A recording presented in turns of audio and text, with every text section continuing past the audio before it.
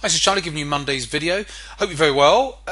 For a change this week, I'm actually going to do a little bit of analysis. Some weeks I'm inundated with emails, and I think they're quite good educational tools for the Monday videos.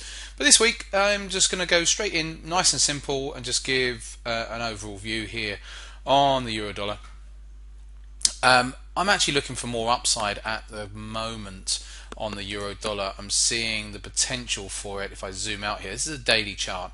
For it to come up to this daily 200. Now I'm just going to double check that off screen on my e-signal charts because I do believe that their moving averages are more accurate for starters when we're looking at a daily chart. And so let's have a look. They're up at 116.90, so just under 117. So this is way off this 200 here.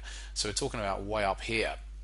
And that I do think is the potential on the euro dollar. Now, if I'm wrong on this, I think if we get a close below 111.50, then all bets are off, and we might then start to want to try and roll over. But as it currently stands, and obviously we've got to allow for that wiggle room because I think that, the euro is volatile at the moment in that it doesn't know where it wants to go because of the whole Greek situation. But technically, when I'm looking at the charts and doing my analysis, I'm seeing the potential for a breakout of these highs. I don't know when it's going to come. We could break up a little bit and then come back in again. A bit like we've had here. So we can see that we had a nice little move up, then had a sharp move down. Marginally broke that high there and then came straight back off, and then did a similar sort of thing here. We broke up last week and then we've backed off again. So no one's willing to stay in at the moment.